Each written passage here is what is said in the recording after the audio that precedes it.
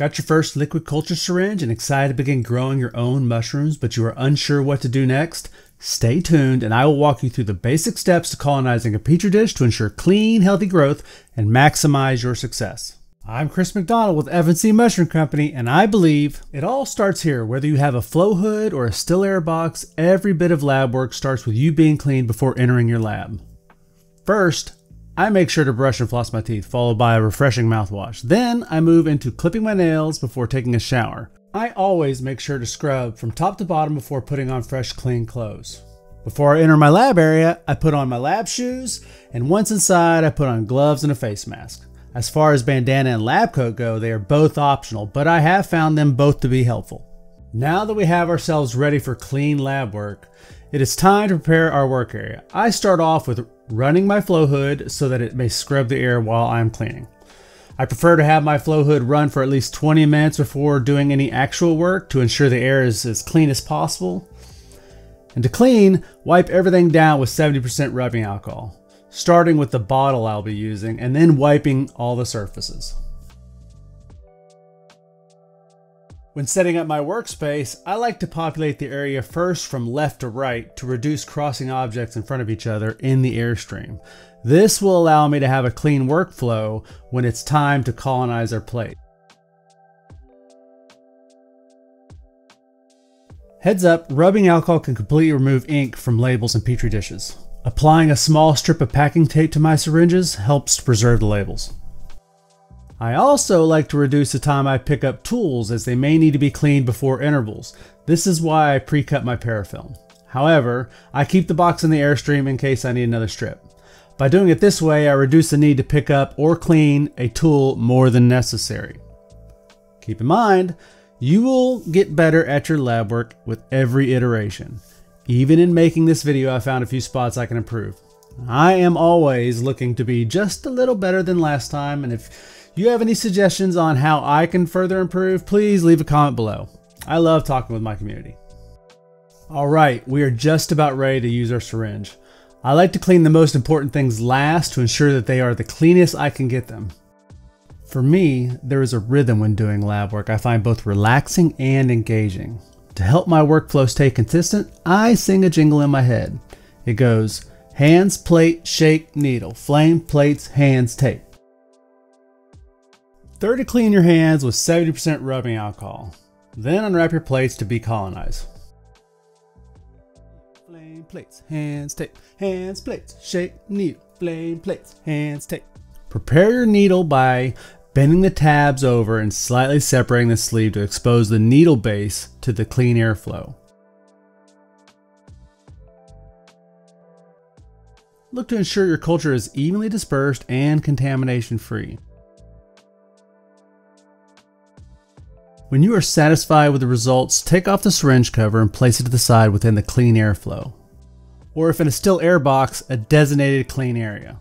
Secure the needle to the syringe and remove the cap. I prefer to light my flame before uncapping my needle, so I'm ready to move it right into the flame once uncapped. If this is your first time using a needle, it can be a little intimidating. Remember to point the needle away from you perpendicularly and gently separate the cap only enough to release the tension. Once the cap is loose, it can be easily slid off. A word of warning, if you use too much force or hold the needle parallel to your body when separating, there is a good chance you could poke yourself. Take my word for it. When introducing your needle to the flame, point your needle upwards at a 45-degree angle and heat the stem starting at the base until it glows. Once sterilized, immediately move the needle into the clean airflow and let it cool for a second before dispensing. I like to squirt a little into a waste bucket before dispensing onto my plates. This is because the plungers tend to stick over time, or there could be a particularly large mass in the syringe that can clog the needle. I have had cultures shoot out hard enough to bounce out of a plate. Quickly add 2 drops of culture and cover the plate. Ideally, it is recommended to open your plates only enough to insert your needle to dispense without the needle touching anything. Do it by opening the lid as if hinged like a clamshell into the airflow. I took the lids off here so you can see what I'm doing. If you do take the lids off, place them to the side with the opening down. I prefer to recap my needle for storage as soon as I'm finished dispensing, because reducing exposure time is another key factor for reducing contamination. Now I clean my hands one more time before wrapping the plates with parafilm. Here we are only doing 2 plates, but eventually you may be doing a full stack of plates at a time. And cleaning your hands one last time before wrapping them is one last stopgap to ensure you have not absently-minded touched something unclean. I like to start wrapping my plates by securing one edge of parafilm with a thumb and gently stretch the film so that the seam of the lid will be completely covered when done wrapping. Adjust your grip as needed to firmly hold the dish, taking care not to squeeze too hard and create cracks in your dish. I like to label my plates with the mushroom name, date colonized, lot number, and which generation of plate I'm working with.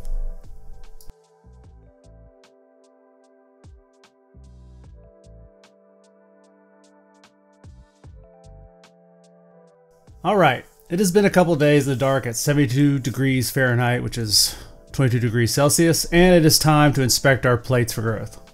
Hopefully, if I did my job right, the plate will have colonized little without any competitors.